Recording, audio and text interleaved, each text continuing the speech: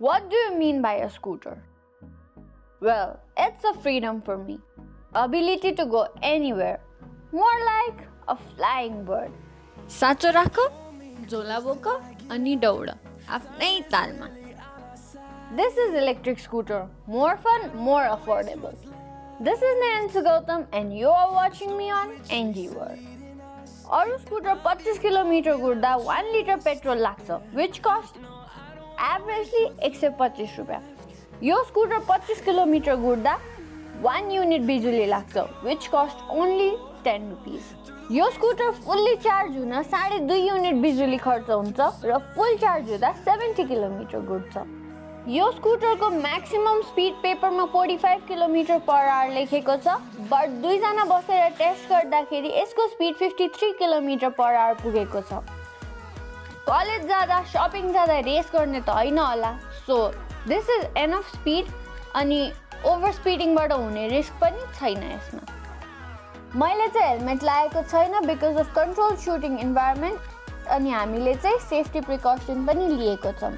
But always wear your helmet and strap it properly. अहिले चाहिँ राम्रो देखिनु पर्ने भएर हेलमेट चाहिँ नलगाऊँ होला. If you want to go on a ride on Luyuan, then a subscribe to my channel would be joyful. यसको model number र कम्पनी डिटेल्स चाहिँ यहाँ स्क्रिनमा पनि छ एन्ड डिस्क्रिप्सन बक्समा पनि दिएको हुन्छ. You can check it out and go for a test drive. यो स्कुटर देख्दा चाहिँ हजुरहरूलाई के लाग्छ? अरे वाह, स्कुटर जस्तै रहेछ कि जाबो electric? Don't make your opinion यत्तिकै मेरो भिडियो हेरेर. Please visit and test drive the scooter. Showroom location will be given below and you can call on the contacts mentioned in the details. Yes, it's a scooter, runs on electricity, cheap to own and operate, almost zero service cost, design पनि राम्रो छ, zero emission अनि त्यही भएर होला यसलाई import गर्ने कम्पनीको नाम पनि zero emission ride नै छ. 1500 watt liquid cooled motor, first in segment. IP67 waterproofing capability छ, so no worries of rain. Even हजुरले यसलाई मजाले घरमा वाश गर्न पनि सक्नुहुन्छ, पावर वाश पनि गर्न सक्नुहुन्छ.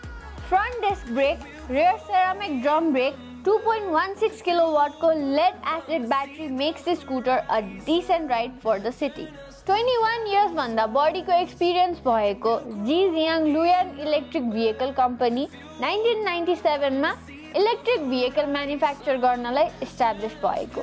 निरन्तरको रिसर्च एन्ड डेभलपमेन्टले लुयानको इलेक्ट्रिक भेहिकलहरू धेरै नै रिफाइन भइसकेका छन्.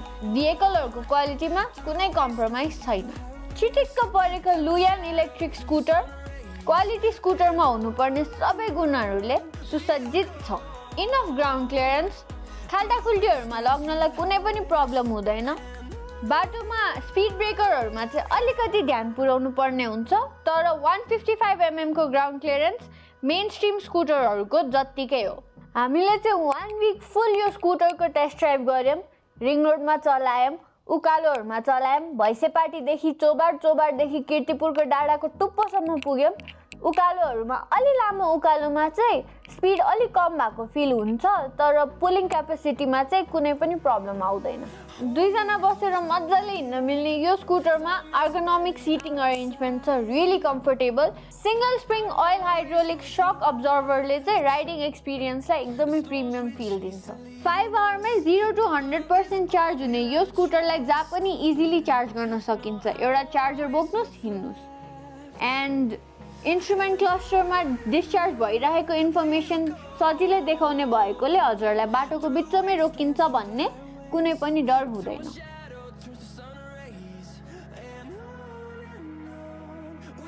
तपाईले स्कुटर चलाएको कति भयो? मैले स्कुटी चलाउन थालेको चाहिँ 3 वर्ष भयो. अनि इलेक्ट्रिक स्कुटर यो चाहिँ मेरो फर्स्ट टाइम हो हैन. अनि एकदमै हुन्छ नि, एकदम स्मुथ छ हैन, एकदम चला जस्तो नि हुँदैन है, आवाज पनि आउँदैन. अरू स्कुटीहरूको तुलनामा चाहिँ यो चाहिँ एकदम हल्का पनि छ है, एकदमै हल्का छ. अनि जस्तै हो, सजिलो छ चलाउनमा, एकदम हल्का छ, एकदमै राम्रो छ.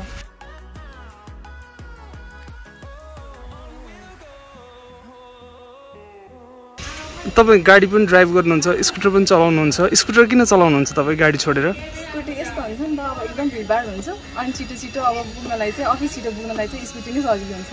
अरू स्कुटीको केही बेनिफिट छ तपाईँको लागि?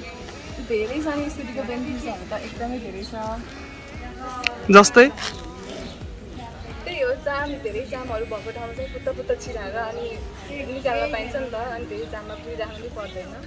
अनि अब गाडीहरू लिएर हिँड्यो भने यति धेरै जाम हुन्छ, टाइममा पुग्नै पाइँदैन अफिस। स्कुटी भयो भने चाहिँ सजिलै छिटै पुग्ने टाइममा पुग्न सकिन्छ। त्यही नै हो। यो स्कुटीको चाहिँ बडी पनि एकदम मन पर्यो मलाई होइन। अनि त्यसपछि अरू चाहिँ के मन पर्यो अरू के हेर्नु पर्यो। अनि यो लुकिङ ग्लास यो छ नि यो पनि एकदमै राम्रो छ है। अनि त्यसपछि यसको बडी चाहिँ एकदमै राम्रो लाग्यो, हल्का छ, अरूभन्दा पनि एकदमै हल्का छ कि कुदाउँदाखेरि साइकल जस्तै छ भन्दा पनि हुन्छ, हेभी छ भने एकदमै सजिलो छ, जसले पनि कुदाउन सक्छ यो। त्यही नै हो। यसको चाबी चाहिँ मलाई एकदमै मन पर्यो कि हेर्नु न, चाबी चाहिँ हुन्छ नि ठ्याक्कै कारको जस्तै चाबी हुँदो रहेछ कि, अनि अन अफ सबै हुँदो रहेछ होइन। चाबी चाहिँ एकदमै बेस्ट लाग्यो मलाई, यसको चाबी चाहिँ एकदमै मन पर्यो।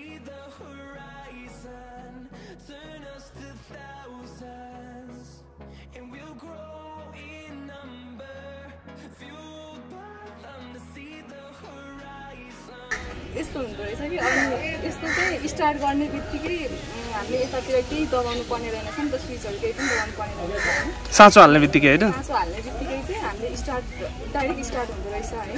अनि त्यस पछाडि अब एक्सिलेटर यो यतापट्टि उकालोमा चाहिँ अलिकति कन्फ्युज भयो म अघि होइन, तर त्यो मैले अलिकति नजानेको रहेछ।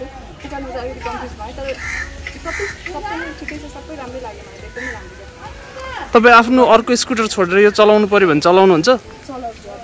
किन, के छ कारण? त्यही हो, पेट्रोल हाल्नु पर्दैन होइन, चार्ज गऱ्यो भने चलाउन पायो, पेट्रोल किन्नु पनि परेन, त्यो फाइदा भइहाल्यो, चार्ज गरेपछि भयो।